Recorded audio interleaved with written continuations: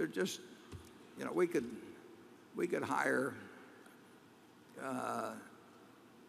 consultants in compensation to come in, and we never have. No, we never will.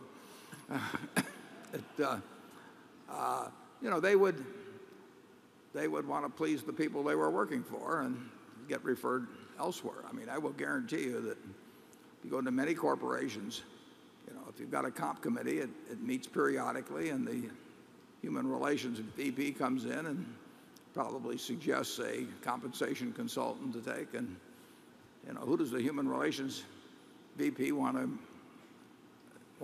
Whose approval do they want? The CEOs.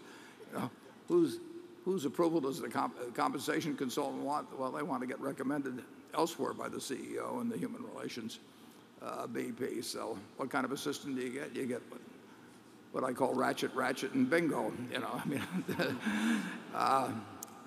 We're not going to have any of that at Berkshire, and like I say, it's worked very well. Now we have people who make lots of money at Berkshire. I mean, we've got numbers in 8 figures, and a page and a half or so. I saw it the other day that would be at $1 million or over, and we'll have more.